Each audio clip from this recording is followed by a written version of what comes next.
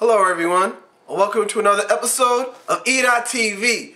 The month is March and the madness shall commence. I know everybody wants to get through filling out all those brackets. You're looking at teams that you've never seen before on TV, wondering who is this team and what team should I pick. This is E.TV. This is what we do. We're going to help you get through all the brackets. I can't pick the teams for you, but what I can do is help you navigate through some things and give you some nuggets and helpful hints to get you through them. So let's get right to it, shall we? Midwest bracket up first. The top 4 seeds in the Midwest bracket are Kansas, Oklahoma State, Georgetown, and Maryland. To me, this is the toughest bracket in the entire NCAA tournament, only because Kansas is the #1 team entering the tournament, as well as the #1 seed in this bracket. But they got beat by Oklahoma State and Tennessee, and two other teams that are capable of beating them are Ohio State with potential player of the year Evan Turner, as well as Georgetown coming off their tough loss in the Big East. But we all know how good a conference the Big East is. So this right here is a real tough bracket. Pick wisely and make sure you do your homework. Now, throughout the college tournament, usually you get picked on your body of work in terms of your seeds are based on your performance throughout the season. Therefore, Kansas had the best season, so that's why they're the #1 team. Usually what they want to do is they want to have the strong teams play the weak teams and have the cream rise to the top at the end. So thus forth, the difference in the seeding and why you have a 16 playing a 1 in the opening round. In saying that, for some reason, don't ask me why, every year in the tournament, a 12 seed always beats a 5 seed. In this Midwest bracket, I really don't think that's going to happen. I think Michigan State is tournament tested. Last year, they lost in the national championship game. A lot of those guys are back, and they're veterans, so they're not going to lose this game. Let's move on to the East bracket. In the East, the top 4 seeds, you have Kentucky, West Virginia, New Mexico, and Wisconsin. This is a very interesting bracket only because the team that I like, and I got a connection only because I like John Wall, is the Kentucky Wildcats. They probably have the youngest, most talented team in the tournament. I mean, one night you think these guys can't be beat, and another night you wonder how can these guys win another game. But they're freshmen, so they're very up and down. West Virginia, a very tough team. These guys have patented the 1-point win blowouts. I mean, these guys could be down 15 points in the first half and make it look like, hey, there's no way we could come back, and boom, 2 minutes left in the game, Deshaun Butler hits a big 3 and they go up by 1. Other than that, there aren't that many key interesting matchups in terms of games that, you might want to watch other than this. 12-5 matchup here. Very interesting. Cornell, they have a 7-footer. And in college, there really aren't a lot of natural 7-footers that can actually play the game of basketball. And Cornell has one. And I mean, hey, come on. You're going to tell me that by playing in the Ivy League, these guys aren't smart and they're not going to make the right decisions? Coming out of the A-10, though, Temple's real tough. That's going to be a real interesting game. Pick 'em, I don't know. I'm thinking this might be that 12-5 upset.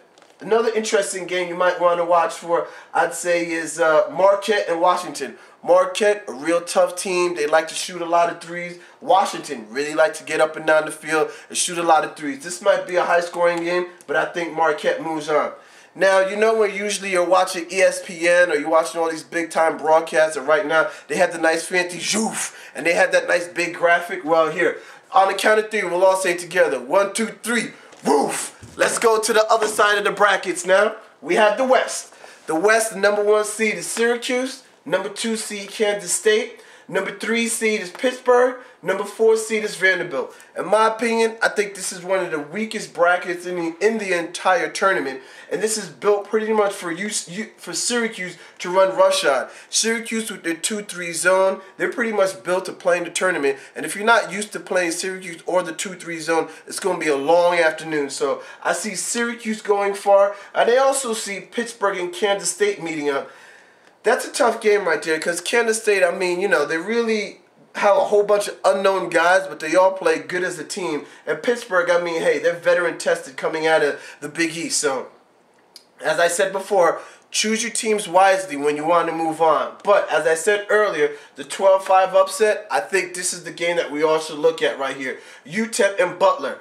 Butler, they're a team that does things the right way, and they make the nice little skip passes, and, they do things the way they should be done. UTEP, They're just a bunch of guys that run up and down the court, throw the ball up, dunk, and shoot a lot of threes. I mean, when you see the 12 seed, you wonder, hey, if they're so good, why didn't they get seeded higher? Because they lost some games that they should have won. But in saying that, I think this is the upset special right here. UTEP beating Butler. Now let's move on to the Southern bracket, shall we? We are headed by number 1 seed Duke, number 2 seed Villanova, number 3 seed Baylor, and number 4 seed Purdue. This is a very interesting bracket with a lot of interesting matchups. I mean, hypothetically, if Duke and Villanova win all their games, you could have a rematch of last year's Sweet 16 in the Elite 8 this year. And a lot of players from Duke last year that got trounced by Villanova, I think it was like a 15 or 20 point blowout, are still on Duke. And a lot of players on Villanova that won that game are still on Villanova. So I'm sure there's some bad blood that could be brewing between them. Another interesting game is Cal and Louisville. I mean, Louisville coached by Rick Pitino. We all know the veteran coach that he is. He's going to have Louisville ready. And Cal, they can put up points on the board. Very interesting matchup here. Number 13 and number 14, Purdue. The reason why I highlight this game is because number 4 seeded Purdue lost their best player at Robbie Hummel. And Sienna's coming off a good season and a plus 20 win season. I don't know if this is your upset special, but you might want to look at this as a possible upset.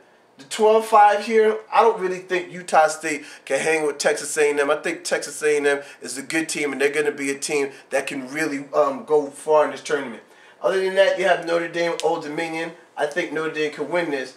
I mean, Richmond and St. Mary's, there's a lot of people talking about Richmond, but I got to see them put in some work first.